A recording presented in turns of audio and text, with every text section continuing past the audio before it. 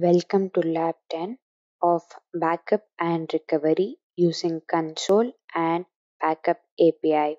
This lab walks you through getting started with backup and recovery in Exadata Cloud Service database using Console and Backup APIs.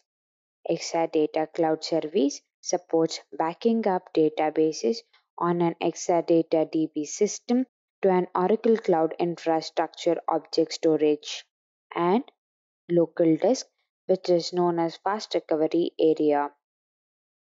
This lab consists of two sections.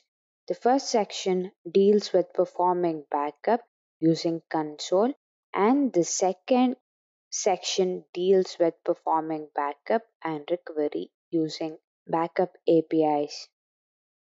Now, let me walk you through section 1 of this laboratory of performing backups and recovery using console.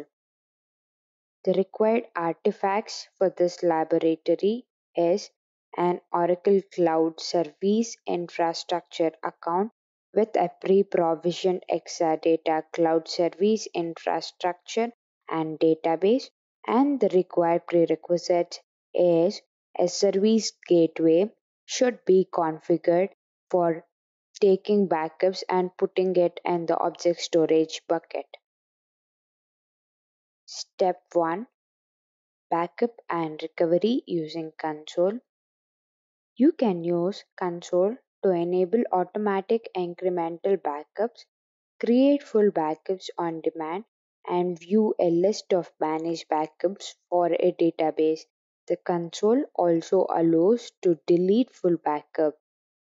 To configure automatic backups through console, go to Oracle Cloud Infrastructure homepage, click on Hamburger menu, click Bare Metal VM and Exadata, choose the compartment required. A list of DB systems is displayed. Click on DB system where the database is located. General information about DB system is displayed. A list of databases under DB system is displayed. Click on database you want to enable or disable automatic backups. Click Configure Automatic Backups as shown. A pop-up will be seen on the screen.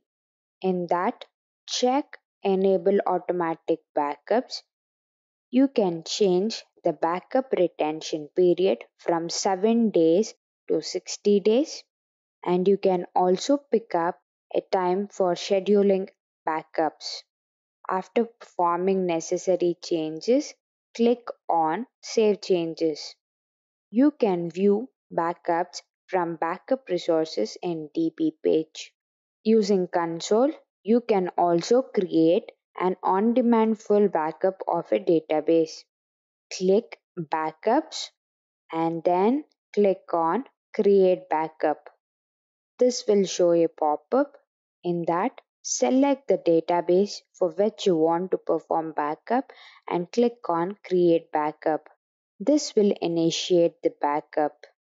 Using console, the recovery of database can also be performed.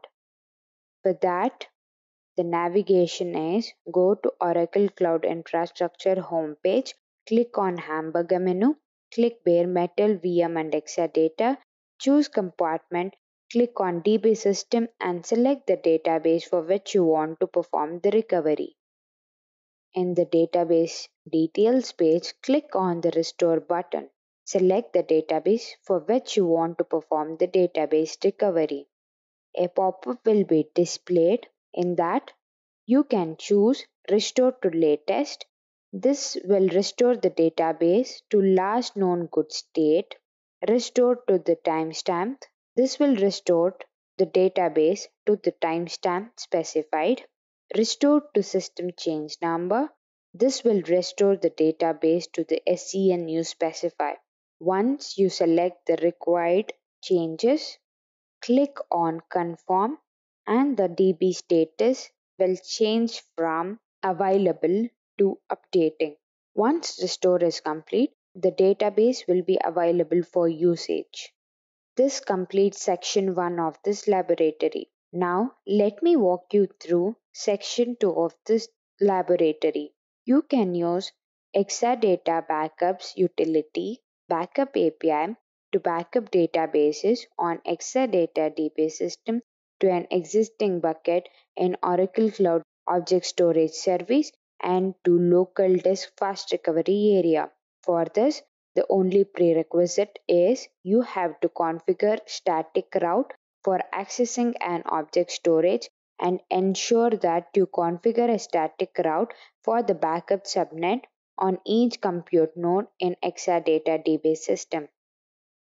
To install backup configuration and schedule backup using backup API, the steps are you have to first SSH into compute node in the Exadata DB system.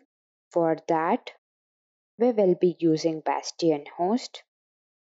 Create a backup configuration file as root user. The content of backup configuration file should be as shown. Backup disk is equal to S creates backup in the disk. Backup OSS is equal to S creates backup in the selected or configured object storage bucket. Backup OSS URL specifies the URL of the object storage bucket required. Backup OSS user and backup OSS password will provide authentication for user to access the object storage bucket.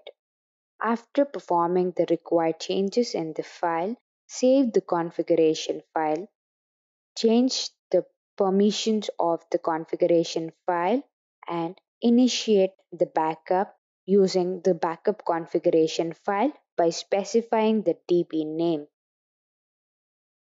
Using Backup API utility, you can also create on-demand full backups of the database. Performing on-demand full backup of the database, the command used is as shown. Once the backup is initiated, you can check the status of the backup by issuing the command shown. You can also perform recovery of your database using backup APIs. For performing recovery, give the command as shown. It will list the options available for performing recovery in the Exadata DB system, for which you can select SCN. It restores your database to the SCN you specify. If you choose latest, it will restore your database to the latest backup, and you can also choose point in time recovery. Perform recovery by executing the command shown. Once the recovery is in progress, you can check the status of recovery from the log files. Once the recovery is completed, database will be available. This completes Lab 10 of performing backup and recovery using console and backup APIs.